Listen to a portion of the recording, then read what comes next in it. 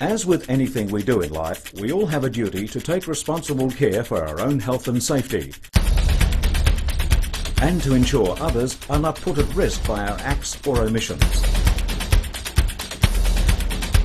At work, this duty extends to the employer, all employees, and all contractors.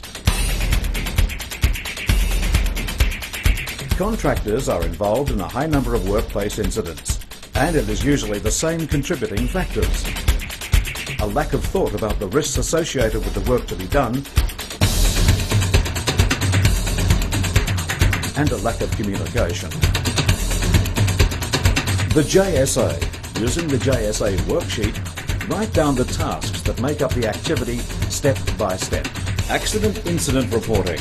Your site contact can assist you in completing a hazard report, which records any necessary plans to eliminate the likelihood of injury or damage. Evacuation and emergency response. Make sure you familiarise yourself with the evacuation plan of the workplace you are working in. Responsibilities.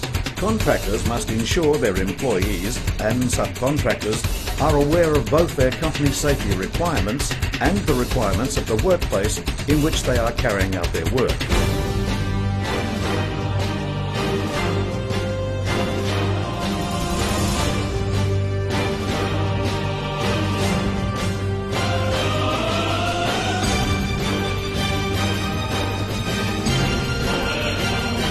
Whether you are a manager, supervisor, employee or subcontractor, you have a role to play in ensuring the workplace is safe.